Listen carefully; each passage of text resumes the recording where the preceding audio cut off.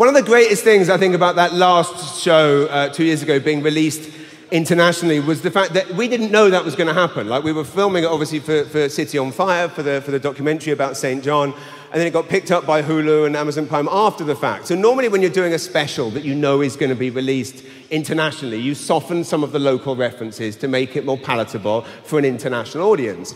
I did that gig that night just for all of you, which means that there's people, I mean, if you go onto Amazon.com, the American site, there's lots of people going, I don't know what this guy's talking about. I've never heard of Sobeys. Where's King Street, right? But the best comment I've ever had was a guy called Nick Sullivan, who's the fashion director of American Esquire magazine, commented on my Instagram feed last week.